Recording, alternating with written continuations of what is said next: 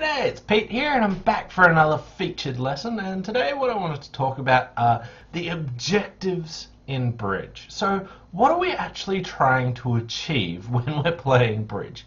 Because people often get some sort of fuzzy thinking and like, oh, I have to show my partner this, or this is what I have to do, which is completely the wrong way to try and approach the game. You want to have an objective, and then you want to work towards achieving this objective. And firstly, that objective is easy. I want a better score. I want, if we're playing match points, I want to take more match points. If we're playing imps, I want to get more imps. How do I do that? And telling my partner about my hand or things like that might or might not help it, but rather than focusing on that, think, I want to get this, I want to achieve this, how do I actually do this? Now, today I'm going to be talking mainly about bidding objectives, what are we trying to achieve in the bidding, but I just wanted to start it off with one hand about play. So let's jump in and let's say that for whatever reason our side had a complete mix-up and we got to 3 no trumps by south and we got a diamond lead. And the first thing that you see is we have a 9-card spade fit. Everyone else is going to be playing in spades. Okay, so let's now talk about our objectives. So how should we play this hand if we're playing match points? And how should we play this hand if we're playing imps? So if you want, try and pause the video now and work out how would I play this hand if I was playing imp scoring or if I was playing match point scoring, and what are my objectives, because this is a very important thing to sort of think about. Okay, so we're playing in 3 no trumps, and if we're playing imps, let's count our losers. We have a spade loser, we have a club loser, and we've got 2 diamond losers. If we were playing in 4 spades, we would be able to ruff our diamond loser and make 10 tricks. So what I like to do in these things is work out what contract am I in and what's the normal contract. So as I just did there is I made a quick analysis of how many losers I had and is 4 spades going to make, and the answer is yes. You're going to be making 4 spades. So we're in 3 no trumps and we can realize that 4 spades is going to make. It's got 2 diamond losers, but you'll be able to ruff 1. You've got a club loser, and you have a spade loser. And everyone's just going to take the spade finesse, and if that works, they have no spade losers. And they're going to test to see if hearts break 3-3, and if hearts do break 3-3, they'll be able to throw their club away. So the range of tricks that people are going to take in 4 spades is between 10 tricks if the spade finesse fails and the hearts don't break, to 12 tricks if the spade finesse works and the hearts do break, because they'll only lose 1 diamond. Okay, so now that we're actually in 3 no trumps, how should we try and play this? So the opponents have led a diamond, and what we want to do is count our winners, and we've got a diamond, a club, and 3 hearts, and a spade. So we've got 6 tricks at the moment, and we need more, and it looks like we should take the spade finesse. But let's work out what our range of tricks are and what can happen. So we're in 3 no trumps, and let's say that the spade finesse works. Okay, good. We're now up to 5 spade tricks, 3 hearts, a club, and a diamond. And what if hearts break as well? What if hearts break 3-3? Okay, we've got 5 spades, 4 hearts, a club, and a diamond. So our range of tricks are actually at most 11. So if everything works, we make 11 and everyone else in the normal contract makes 12. Okay, so how's that going to affect our score? Well, we're going to get a bad score. We're not going to score much at all if that's the case. What about if the spade finesse doesn't fail? Well, we might not even make our contract. So they've led a diamond, and we might get, we might lose 4 diamond tricks and a spade. So we might go down 1. So our range of tricks are between 8 tricks and 11, whereas people in 4 spades are ranging from 10 to 12. And what you can see is if we play this hand the exact same way that people that play four spades will play it, then we're going to get a bad score. We don't know how many other people mess this hand up, but definitely the vast majority of people will be playing in four spades on this hand, and so we might get 10% if we're lucky. Okay, so what do we want to do on this hand to try and fix it? Is we want to work out how can we make as many tricks as the people that are in four spades make. Okay, and one way is to not take the spade finesse. If we play a spade to the ace and hope for a singleton king of spades, this is a very unlikely event. Well, it's an unlikely event for a singleton king of spades, but what we know is if we don't do anything, we're going to get a bad score. And our objective is not to try and take the most amount of tricks we can in 3-no trumps. It's to realize what everyone else is doing, and then how do we get a good score seeing as we're actually in here.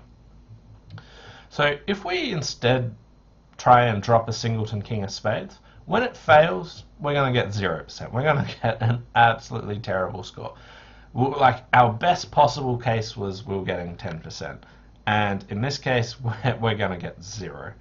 But anytime it does work, we're going to get 100%, because we're going to be taking, if we drop the singleton king of spades, we're now taking as many tricks as the people in four spades. We can't ruff our diamonds still, but we get that extra spade trick. So we would be getting 100% whenever that works and 0% whenever it fails. So to actually get a good score in this, we should play in such a way where we try and work out what the normal contract is. Realize that we're not in it, and then try and compare, okay, four spades is a great spot, this is how many tricks it can take, this is how many tricks I can take if I take the normal line, so let's try and do something abnormal. So on this hand, what I would do is I would win, and I'd lead the queen of spades, because sometimes the queen of spades will get covered, and when it doesn't, I'll play the ace, and hope that the king drops. Now when it drops, we take our 5 spade tricks, our 2 minor suit aces, and at least 3 hearts for 10, and if hearts break, we make 11. And everyone that was in 4 spades that took the spade finesse, which is the best percentage chance, will lose a spade and they'll lose a diamond if hearts break, and if hearts don't break, they get 10 tricks. So we have now equalized it, and we've got as many tricks as them. So this is a kind of good way of thinking about hands when you've had a bit of a mess up and realize that you're not in the normal spot. And you can think, I want to get a good score. How do I get a good score? It's not just about taking the amount of tricks that you need to take. Like, trying to make 3-no trumps will not get you a good score on this hand. So you may as well try and get a good score. So how do you do that is try and drop the stiff king on this hand. So that was just a little bit about the objectives in the play. Most of the time when you're in the normal spot, you don't need to do that sort of thing, but you have to work out how do I get a good score anyway, and plan the play appropriately, which usually involves taking as many tricks as you can, or making sure that your contract is cold. If I was playing imps on this hand, my objectives would be a bit different. So I wouldn't try and drop the stiff king. My idea is that we're made a mistake, 4 spades is better, and I'm happy to lose an imp also. That's not the end of the world. So here I would want to try and make my contract, so I would take the most likely chance, which is taking the spade finesse. But in match points, that's not a good choice. Okay, so next I wanted to talk about some other objectives in bridge, and mainly focus on bidding in bridge. So what are our objectives when we're trying to bid hands? So the 2 usual indications that we want to try and do to work out where we want to get into the bidding is how high do we want to get, and we use how many points we have basically to judge that. And we also want to know what should be the trump suit. And to do this, we want to know, do we have a fit, which is an 8 cards between it, or do we have a playable spot at least? Like, you don't always need 8 cards, you can play with 7 trumps. If you're getting less than that, it's not really a playable spot. So in the bidding, we want to work out how high we want to go and find a playable trump suit. So to do that, we want to work out how many points we have and how many trumps we have. What's our fits situation? But there are other things to do in the bidding, which is that doesn't give you a perfect answer. We want to find out more information and estimate what specific cards partner has and things like that, and to knuckle it down. But what we don't want to do is, there's a fine balance in this, is that we don't want to tell partner absolutely everything about our hand. And the reason for this is everything we tell our partner, we also tell our opponents. So what we actually want to do is tell our partner as much information as they need to make the right choice and no more. You don't want to give them all this extra information, because as soon as the lead goes down and dummy hits, your partner is out of the game. It's not relevant what information you've given them anymore. You want to give them the minimum amount of information to allow them to actually choose the right spot. So I think this is really important, because most people, when thinking about bidding, is I need to tell my partner this, or I need to tell my partner this about my hand. Whereas, why? What you want to think about is this information going to help my partner's decision? Will they be able to decide better about what contract they want to play if you give them this information? And does it make any difference? If it doesn't make any difference, then we don't want to actually tell them. We want to tell them the minimum amount of information to get them to the right spot. Any more is just useful information for the opponents. So in the bidding, don't focus on I must tell my partner this or I must tell my partner this. You want to work out, where do I potentially want to go? What are the options that I might want to get to? And of my bids, which of them will help my partner choose the appropriate spot? And this is another important way to think about bidding, to work out how far, like what bids you should actually choose and what bids are irrelevant and a waste of information that just help the opponents. So an important idea or concept about bidding, where you don't actually want to tell your partner absolutely everything about your hand, because as soon as the bidding's over, one of you's out of the game, and that information is just going to help your opponents. Next, I wanted to talk a bit about overcalling and what are our objectives in overcalling. So there are sort of 5 main objectives that we want to talk about when overcalling, which is the things that we're trying to do when we make an overcall. So let's say that the opponents open a club and we've got this hand. Do you overcall a spade? Why not? Some people will say, well, I don't have 8 points, so I don't overcall. And this is going back to, you have this rule set where you think you have to follow these rules to do it. But you want to go back and think, what are your objectives in bridge? Your objectives are to get a good score. Okay, so how are you going to get a good score? These rules that people blindly follow are there to, most of the time, get you a good score without thinking. But what you're actually trying to achieve when you're overcalling, there's a bunch of them, but some of them's lead direction. You want to tell your partner what you want them to lead. So if your partner, leading is one of the toughest things in bridge. And there is so much error in it. And if you can tell your partner what to lead, this is a huge, a fantastic way to minimize these errors that you actually get. So asking for a good lead is very important. So when you overcall, you're telling your partner, how about leading this suit? Another thing that you might be interested in is competing. So the points might be relatively evenly split, and you want to either push the opponents up one level or buy the contract. So by getting into the auction and telling your partner where you've got some of the suit, you might be able to push the opponents up or buy the contract. So you might even be happy going down one, because they might be cold for plus 110 by making, say, 2 hearts, and you might go 1 down and 2 spades for minus 50, and that's still good because you've improved your score even though it's negative. Another reason that you might choose to overcall is disruption. The opponents might want to choose, like, they want to be able to find out information and work out how high to go. But if you take away bidding space, they've got less options about how to describe their hand, and in which case they might not be able to find the premium spot. And if they don't find the right spot, then you've improved your score. So if you can take away space in such a way that the opponents then can't solve the way that they want to bid these hands, you've disrupted their auction and you've done a good job and improved your score. Another one is that maybe you want to have a sacrifice. So what this is kind of like competing, but usually where you know you're going to get doubled because it's the opponent's hand and they might be cold for 4 hearts and you want to play 4 spades doubled. Again, similar concept to competing, but this time it's their hand and you're just trying to get a smaller negative. And the final one is it's your hand and you should be playing the contract, so you may as well tell your partner what your best suit is.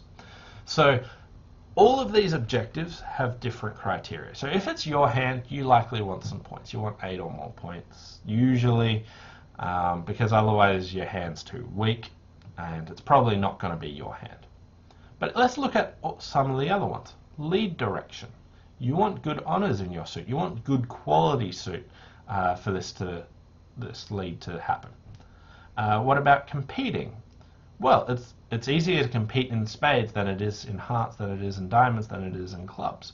And the reason being is if we're competing in spades and the opponents find a diamond fit, we can bid at the 2 level, whereas if we had a club fit, we would have to bid at the 3 level. So spades is really important here because it doesn't matter what suit the opponents are trying to play in, we can always compete at the same level that they are. So having the boss suit is really valuable here. Another one is disruption, and think about this in terms of how much space we've actually taken away from the opponents. Here, if I bid a spade, we've taken away 1 diamond and 1 heart from the opponents, but we have given them a double available, and we have allowed the opening bidder to have another bid without their partner responding. So we made pass more flexible. But we've taken away a little bit of space. And then sacrificing, again, sacrificing very similar. You want the higher ranking suit because then it's cheaper to sacrifice usually, so spades is good for that. And then finally, your hand, you want some sort of points. So would you overcall on this hand? For me, definitely. Lead direction is such a vital thing. I've got a good suit that I want my partner to lead, so that's a big tick. Disruption, I am taking away a bit of space from the opponents. What about competing? It's good. We've got the boss suit. It's much more valuable than any of the lower ranking suits. And sacrificing, it's good as well. The only one it's not great for is your hand. Is it our hand? Are we the ones that should be playing this contract? I don't have that many points, but for all the other reasons, this is definitely worth a 1 spade overcall. All right. But what about if the opponents instead opened a club? Instead of opening a club, opened a heart? What about now? Well, let's think about all these again. Lead direction. Well, it's still, I still want a spade lead, but the opponents are probably playing in hearts because people really angle for playing in majors. So now I'm the one that's going to be on lead, so it's less likely that my partner will be the one that might be able to lead. But it doesn't mean that they can't. Still, I've found a good suit to lead, but it's most likely me that's going to be on lead, so lead direction drops down a bit, but still reasonable. What about competing? Fantastic still. Spades over hearts, still good. What about disruption? Not so good anymore. We don't take away any space because we take away their 1 spade bid, but they weren't going to utilize that anyway, and we've now opened up an extra bit of double for them. So we've actually not disrupted their auction yet, but one of the things is sometimes your partner might be able to disrupt them. Your partner can raise the suit as well. So it's not just your bid that can disrupt them, but you're allowing your partner in to actually make really disruptive bids. So disruption's a lot lower, but it's not negligible because it opens up your partner being able to bid as well. And then finally, your hand.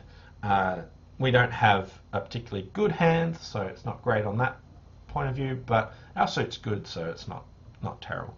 I again would still bid a spade on this hand because it's a good suit, happy for partner to lead.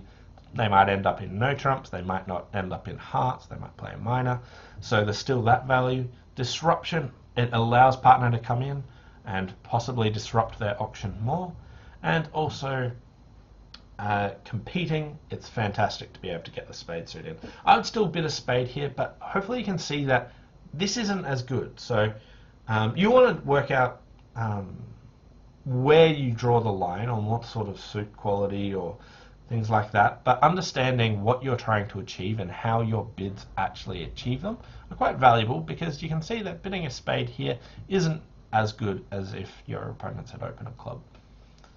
Okay. What now if we have the same suit and the opponents open a club? Alright, so we can still get in and bid a diamond, and it's good for lead direction, which that's good, but it's bad for all the other reasons. It's not good for competing because the opponents probably have the majors and we have diamonds, which makes it harder to compete, because if they find two of a major, we then have to bid to the 3 level. It doesn't take away space unless partner jump raises them. It in fact gives them a way to show both majors in one bid, because if I bid a diamond, they can then double to say I have both hearts and spades. So it's got negative disruption currently. So here, I might not overcall a diamond because it doesn't do so much. But what I personally would do, and this is just my what I like to do, it's not like a common thing, is I would bid 2 diamonds. Okay, so I don't actually have 6 diamonds here, but when you're thinking about what you're trying to achieve, I want to disrupt them. This has taken away space. I want a diamond lead. This will get the diamond lead. Competing, we might over-compete, but I've at least put the pressure on the opponents. And coming in and bidding at the 2 level for the opponents over 2 diamonds is a lot tougher than responding at the 1 level. So the disruption factor of this is so much higher that I would personally choose 2 diamonds instead of one diamond. But that's just my preference on these sorts of hands. And I'm telling my partner I got a 6-card diamond suit, but is that such a bad thing? When are they going to make the wrong choice because of that? Is maybe they want to choose to sacrifice, and I don't have quite as much distribution as they expect. So I've lied a little bit there, but I think that's a low frequency thing because we're not favorable vulnerability. So partner is less likely to do it. And if they are going to do it, they're going to make that bid nice and quickly, which will up the disruption factor, and the opponents might choose wrong as well. So here, my preference would be 2 diamonds on this hand rather than 1 diamond, because going back to those factors of what you're trying to achieve, this also has the benefit of telling my partner I don't have a good hand. So the is it your hand concept, I've told my partner I don't have it, so don't try and bid game expecting me to have a good hand here. So I think 2 diamonds is actually quite a valuable choice here. So that was a bit about overcalling. There are other spots where thinking about the bidding and what you're trying to achieve is really valuable, and this includes like preempting and also like 3rd seed openings. So I'll just briefly touch on them, but not show any hands about them. So when preempting, this is a lot about risk versus reward. Your reward for preempting is disrupting the opponents and then making the wrong choice, which may include your partner making a penalty double. So thinking about when can partner do this. If you're in 3rd seat and has gone pass and you preempt, say 2 diamonds or something, and the opponents step out and bid 3 clubs, the chance that your partner has a penalty double is actually pretty remote. So when you're preempting in 3rd position, the chance that your partner has a penalty double is actually reduced. So your reward for preempting in 3rd position is actually reduced because your partner can't penalize them as often. You still disrupt their auction. They don't have that great space, but your reward drops down, but your risk is still there. So preempting in 3rd position isn't as great because you don't have as good a reward, except for the fact that the opponents might get to the wrong spot. In second position, your reward isn't as good as well. Because let's think about how many people can have really strong hands. Your right-hand opponent has passed, so they don't have a strong hand. So now there's only 2 people that can have good hands, and one of them's your partner. And when you preempt, you've taken away space from your partner, and they don't know, like, it's harder for them to judge a lot of the time. So when your partner's got a strong hand, it can make it a bit awkward, but not as awkward for the opponents. So preempting's still good, but not as good as in first position. And preempting in the first position is really valuable because you've got 2 potential strong opponents and only your partner that can have a strong hand.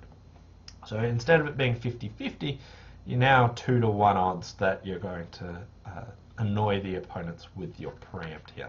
So just a little bit about positioning with risk versus reward. Another very important thing about preempting that doesn't get taught enough early on is vulnerability, because vulnerability matters so much because preempt's all about risk versus reward. We're trying to disrupt the opponents and we might be giving them a chance to penalize us. Hopefully not, but sometimes they do. Now, if we're vulnerable against not, they're going to try to penalize us more, so we want to be more conservative. Whereas if we're not vulnerable against vulnerable, they don't get so much reward for penalizing us, and they get a good reward for bidding game. So we want to be more aggressive with preempting. So you should be more free and open to preempt, or potentially preempt at higher levels when you're not vulnerable against vulnerable. Whereas hold back a lot when you are actually vulnerable.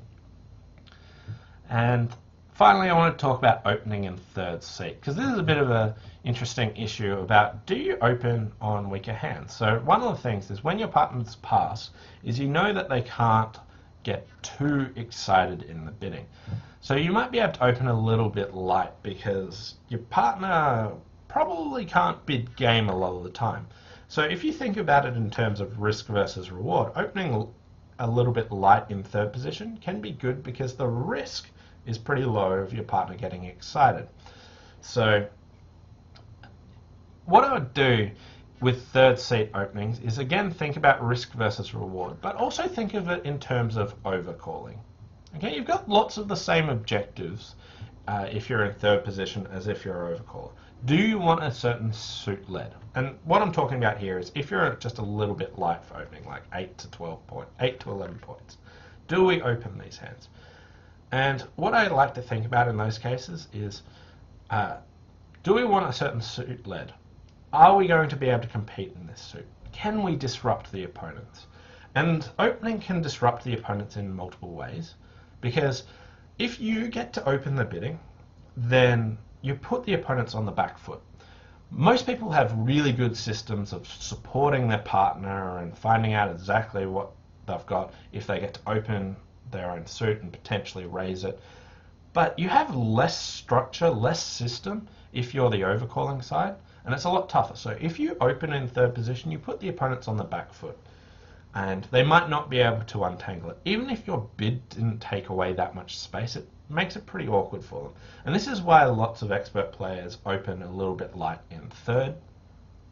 And it's got these factors of, I want this suit led, or I want to disrupt the opponents. And this is how it actually achieves this. So hopefully I've covered a fair bit about the objectives in bridge and certain different situations, what you're trying to do. So hopefully you enjoyed this featured lesson, and I'll see you next time. Bye for now.